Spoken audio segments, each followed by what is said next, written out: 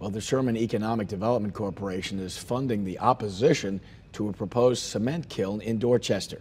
SEDCO has approved $100,000 to be used for legal and consulting services to oppose the plant. Black Mountain Dorchester would be a 600-acre cement plant and quarry located off Highway 289. Major concerns for SEDCO: the noise, dust, and drilling, they say, would negatively impact Sherman's nearby tech hubs like Texas Instruments and Global Wafers. Many residents and surrounding cities have also expressed opposition.